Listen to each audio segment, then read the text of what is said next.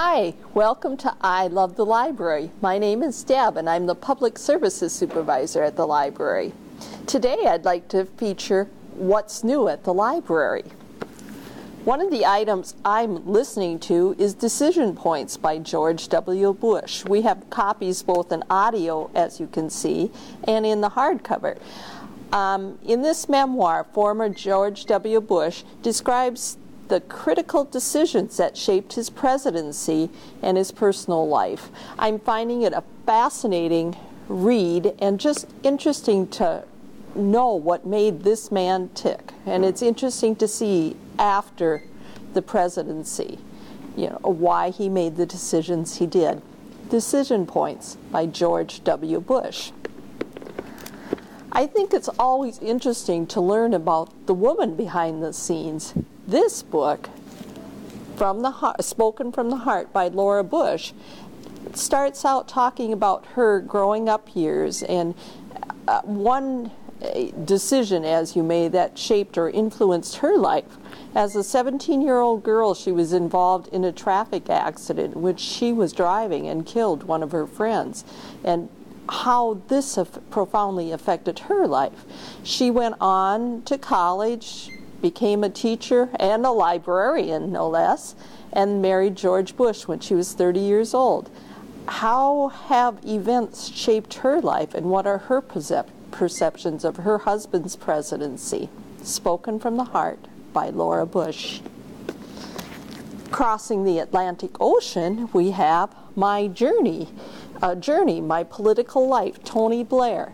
Tony Blair was the Prime Minister of Great Britain, and during some very significant times. I think we all remember his influence on the royal family during the death of Princess Diana. That wasn't his only major thing going on during his prime minister time.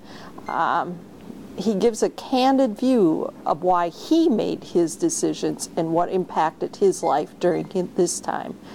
Tony Blair's book. Another book I've been looking at is Edward Kennedy, An Intimate Biography. I know we've seen just zillions of books about Ted Kennedy. Here's another look. I've started to read it, and it does go through, of course, the background of the Kennedy family and stuff, but it also delves a lot into the events and people that influenced this man. So, Edward Kennedy, An Intimate Biography by Burton Hirsch. This book I found really fascinating. It's a history of the Ojibwe people at home in Minnesota, and photographs, just mostly taken in the 50s and stuff. Just really interesting to see a part of the culture that is around here. There is a foreword by Gerald Visner, and I would like to read a little quote that he says about the man who put this book together, Bruce White. Bruce White has created a marvelous, appreciative, and respectful journey of photographs, images, stories, and cultural narratives among the Anishinaabe of Minnesota. His picture, heart, and generous spirit are surely seen in this book. So, take a look at it. We Are at Home, Pictures of the Ojibwe People by Bruce White.